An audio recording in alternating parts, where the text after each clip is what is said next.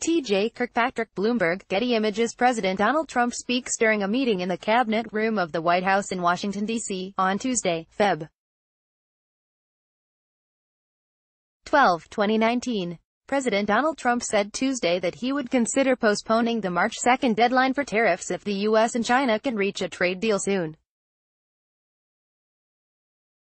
Trump softened his stance on the trade battle with China, saying he's open to letting the deadline slide, but would prefer not to.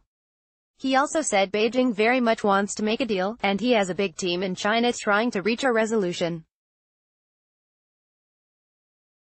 When asked if he will meet Chinese President Xi Jinping at the end of March, Trump said, "Not at this point.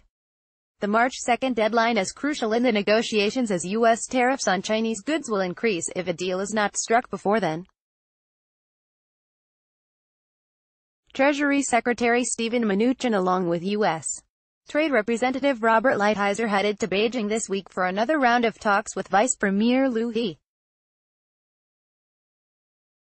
The trade talks still seemed far apart as the two sides have not even drafted an accord specifying the matters they agree and disagree on. White House economic advisor Larry Kudlow said Thursday that there is a pretty sizable distance to go before China and the U.S. reach a deal. Kudlow also indicated, however, that Trump was optimistic with respect to a potential trade deal.